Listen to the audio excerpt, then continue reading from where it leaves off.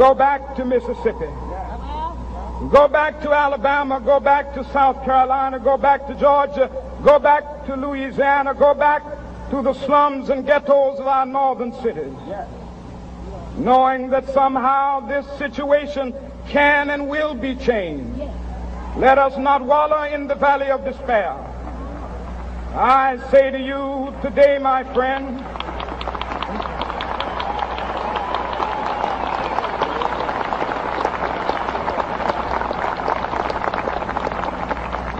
so even though we face the difficulties of today and tomorrow, I still have a dream. It is a dream deeply rooted in the American dream.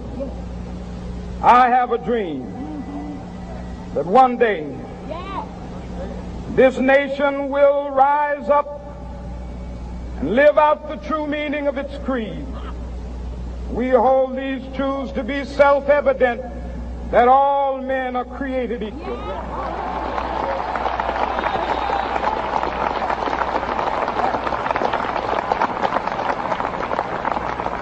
I have a dream that one day on the red hills of Georgia, the sons of former slaves and the sons of former slave owners will be able to sit down together at the table of brotherhood. I have a dream that one day,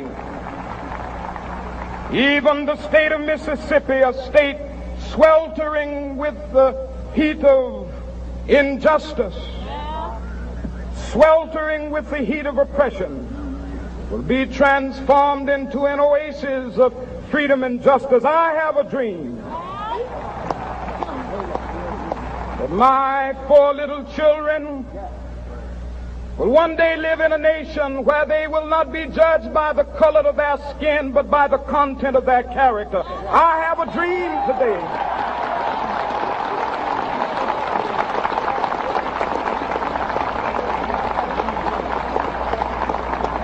I have a dream that one day down in Alabama, with its vicious racists, with its governor having his lips dripping with the words of interposition and nullification, one day right there in Alabama, little black boys and black girls will be able to join hands with little white boys and white girls as sisters and brothers. I have a dream today.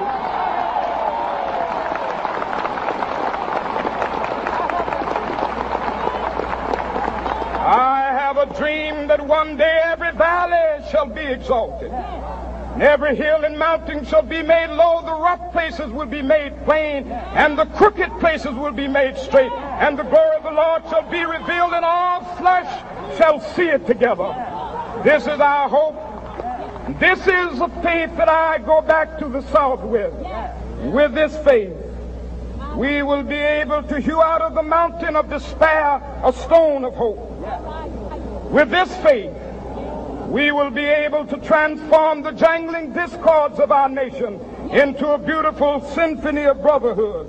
With this faith, we will be able to work together, to pray together, to struggle together, to go to jail together, to stand up for freedom together, knowing that we will be free one day. This will be the day.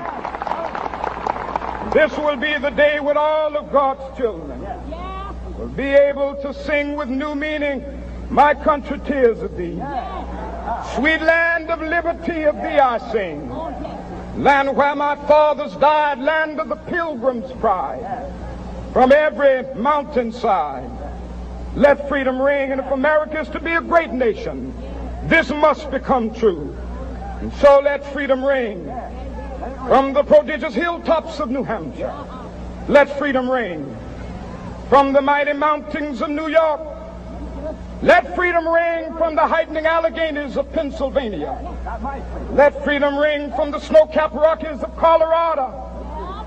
Let freedom ring from the curvaceous slopes of California. But not only that, let freedom ring from Stone Mountain of Georgia. Let freedom ring from Lookout Mountain of Tennessee. Let freedom ring from every hill and molehill of Mississippi, from every mountainside. Let freedom ring, and when this happens,